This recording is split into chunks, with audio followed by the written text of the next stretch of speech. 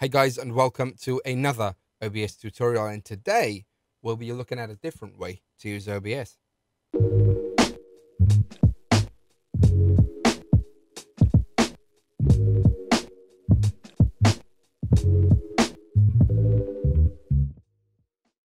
It is the 5th of April 2020, and as we all know right now, the situation's a bit of a mess. So this meant that a lot of the things we were used to, such as classes we were taking and going for some exercise and everything, that all changed. And right now we're all looking for ways to do it from home. Luckily, we can improve this inexpensively or free if we have the stuff lying around, and we can turn the experience into a much better one. So say for instance you're giving a lesson, maybe it's an instrument, maybe it's a dance lesson, maybe it's gym instruction, anything. And what you're doing is turning your webcam on Skype, on Discord, on Facebook, anything. And you're just showing your webcam off your phone, your camera off your phone, your webcam off your PC, and it's just one camera. What if I told you you could use OBS and everything it comes with to output as if OBS itself was a webcam? That means adding a lot of value to what you're putting out there for your students or for your meetings or anything you may imagine. So let's jump into it. So we've moved into OBS now, and this is pretty much what we had in our previous tutorials. If you've not learned how to use OBS and want to learn more about the usage and what possibilities you have on OBS, I highly encourage you to watch the previous tutorials. If you already have a basic know-how how to do stuff, this is going to be pretty simple. What we will need is an extra plugin for OBS, which is called OBS Virtual Camera. What we will do is we'll just go to Google and we'll do OBS Virtual Camera. It's right there. We'll go into Virtual Camera. Open OBS Virtual Cam. I will put the link in the description as well, but this is the plugin we want, made by a guy or a girl, could be someone, called CatXfish. That's the correct one. We have the source code URL if we need to. All we need to do is press go download, and we will get a file. All we'll need to do, and I won't do it right now because OBS is open, but what we'll need to do to that is just install it normally. So it's your regular next, finish. That's all it is on Windows. If you need anything else, it's in the description here. So you've got, I believe, a Linux one. There it is. But of course, with Linux, you have a bit more configuration to do. Otherwise, that's fine. But what will happen is, and we'll go back to our OBS, we will have a new option in Tools, which is called Virtual Cam. When we press Virtual Cam, what we'll get is this window. Apologies, it opened on the other screen. And we'll have three options: auto start and horizontal flip, keep aspect ratio. I usually keep the aspect ratio because I stick to the 16:9, a very common ratio that is, I think for the last over 12 years has been pretty much the standard, so we could stick with that. Horizontal flip is in the case you want to flip your source. If you have any text, I would not suggest a horizontal flip at all. Please do not do it if you have text, otherwise it's going to be very difficult for people to read the text because it will be backwards. And auto start you can keep on if you plan on using OBS for just that. Of course, you can turn it off by going into Tools and turning off auto start.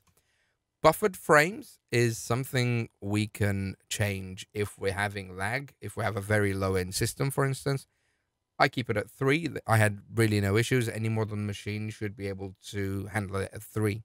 And target camera is where we want to output our OBS. Now, let's keep it at OBS camera to test, and we can press start. When we press start, no streaming is happening, no recording is happening. If we want to record what we're outputting to our students or in our meeting, we could press the start recording button and that will handle the recording separately. But right now we are outputting this video into the OBS camera target. So let's say, for instance, for now we have a flat image. There's nothing. There's just this picture of the Valletta breakwater and some text we have there. We can close virtual cam, I believe it still keeps it running. In fact, it does. You cannot change anything, so we could close that if we want. And what I will do is I have my Nintendo Switch connected. You'll see that it's active right now. This is so we can test stuff. So let me increase the size on that so we can see it a bit better. This is so you can see how you can change stuff. So you can have, say, multiple webcams, for instance. And what we will do, you'll see we have test 1. That's correct. We can change to test 1. Let's keep that. This is what's going out right now. So what I am going to do is I'm going to open Discord on my other screen, because Discord, if you use Discord, it gives you an easy way to test, and it's an easy way for me to show you what's actually happening. So if you go to Discord and go into, apologies, my Switch went into a bit of a power save mode.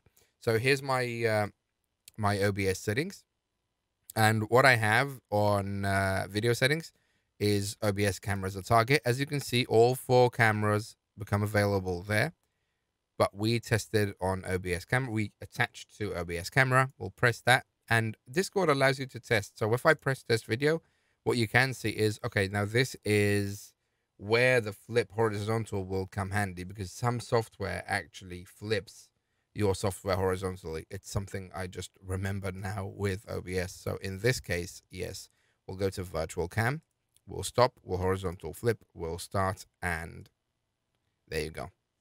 That's the output that's going into OBS right now. But what also happens is, and let me see if I can hold my screen like this, actually. Whoop. I'll hold it there. We'll close this window. Let's open it as far as we can. There we go. So right now you're seeing the preview on the Discord window. If I change scenes, you will see that the transition happens on my webcam as well. So if you have multiple cameras, if you're teaching something that requires multiple cameras, or maybe you want to host a sort of show from home, if you're doing maybe, you know, cooking, could be any sort of craft, and you need multiple cameras, maybe one close up and one far away, you could just have them here as if you were streaming, which makes any OBS tutorial relevant for you. So feel free to go ahead and watch the ones I have already produced. And here we have a working webcam as an output. It's good to keep in mind that the only thing that doesn't change is the audio. So there is no audio going out of OBS right now. So even if you see the audio meters move, the audio is not going out into the virtual camera. So you'd have to reroute the audio in a different way. I'll work on that. If you know how to use voice meter, go ahead and use that. It's probably the best solution you can get for free to do your audio.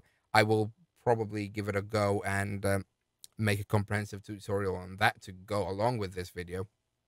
But you can treat your audio separately if you need just a microphone, for instance, or you're teaching an instrument and it's already connected to a mixer. You can use the mixer as the input for both your mic and your instrument. If you're teaching music, I think you possibly are already on that sort of setup. But if you're not, it's something to think about. And that's how virtual camera works on OBS. I'm sure many of you will find a use for this, and it could be very helpful. If you have any queries, please leave them in the comment section. I'll see what I can do if there's any issue to reply. I make it a point to reply to most of my comments if I can, and if they're queries, I usually reply. If there is a need for me to make a video that explains other things that may be related, please let me know. I'm happy to make any video that might be helpful. There's a lot to cover on OBS. OBS is huge.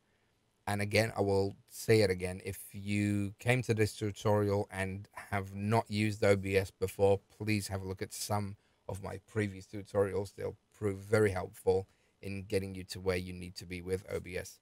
During the next few weeks, I'll be releasing some more tutorials which may be relevant to what's going on right now, but there are also some advanced tutorials that I want to follow up the basic ones with. If you found this video helpful, don't forget to give it a thumbs up and subscribe for more content. I'll see you on the next one.